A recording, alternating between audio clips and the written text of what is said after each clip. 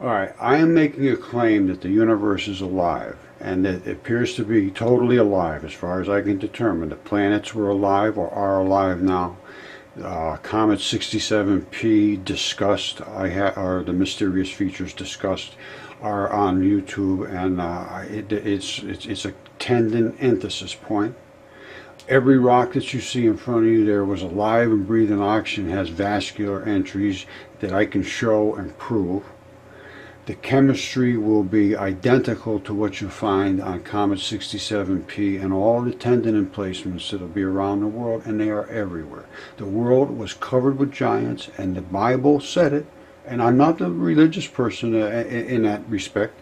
I just go by the clues, and the Bible said there was giants in the earth, and boy, they weren't kidding. Siccar Point is not tectonic activity by any stretch of the imagination. It is a tendon enthesis point, and I intend to show that and prove that as well, and the chemistry will be unimpeachable. That is what I intend to prove, and if I'm wrong, show me I'm wrong.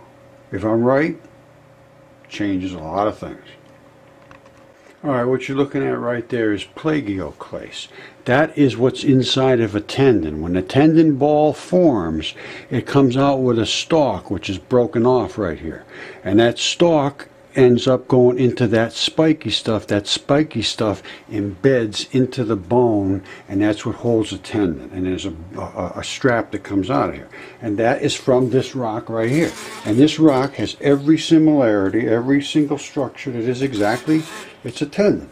Now, this would have been one of the straps of the tendon coming up, and it came all the way out to here, and I broke it off under, and that actually was blood red. And I mean wet blood red. And that right there is the tendon enthesis, the ball that goes down. The strap is here and it goes right down in. That is the architecture of the straps. You see it? This way and this way. And it comes down, the ball is there, and then it protrudes out and makes a flap. And that flap is on top of that red wet stuff. And that red wet stuff is what's called, I believe this is SLRP, Slurpees. And here's, there's plagioclases all over this thing, but that's the one I showed you. Because there's multiple tendons that embed.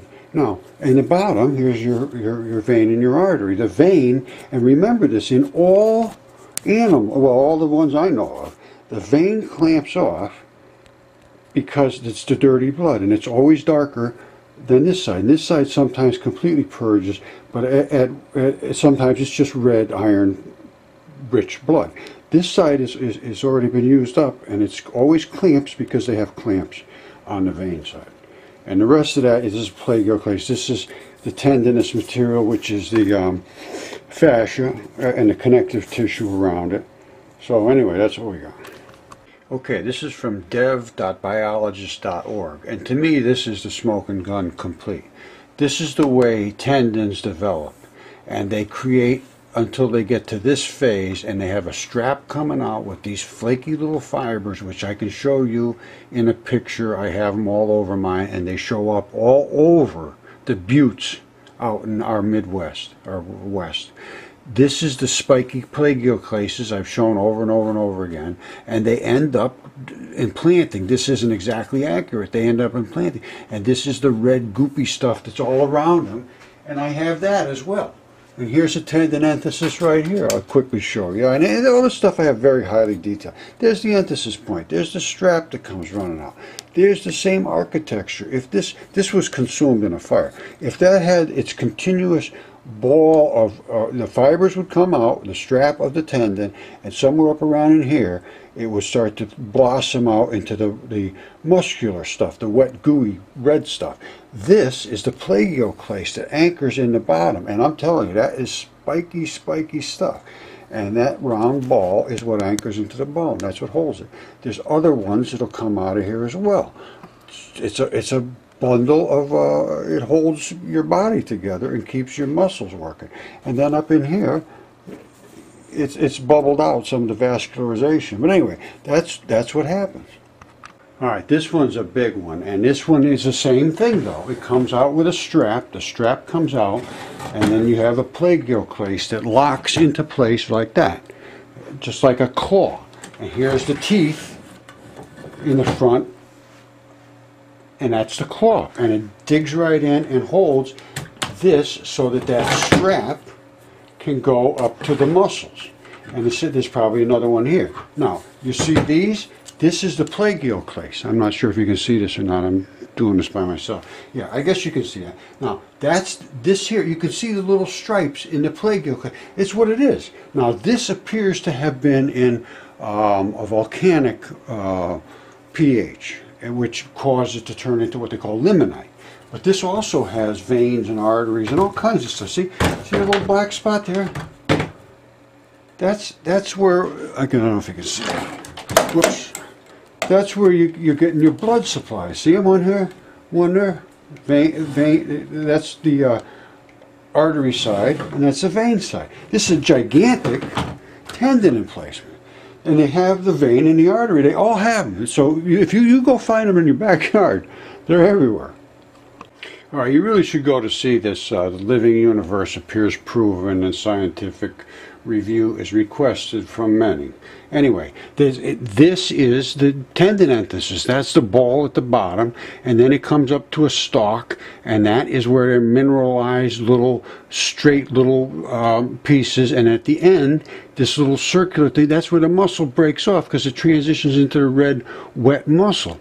This is a very fibrous, and boom, boom, boom, boom, boom, boom. That's not just accidental that those are in. Those are the spikes, and I showed you the spikes I have in mine. And I have them in many places, not just that one. I have them dozens of places. And you have them too. All you got to do is in your backyard, go pick some up. You got to look carefully. And I'll show you. Anyway, go to this 67P. I have a couple of different videos about it, but there's no question what it is. You have to, you got to examine it a little more. And they're all over our West. All over them. And they're everywhere. Devil's Post pile is nothing but a bunch of tendon emplacements. You can see the blood inside them and everything. I show all that. I have a video on that one too. Stonehenge is nothing but a collection of giant creatures' body parts. No question about it. I have a video on that too.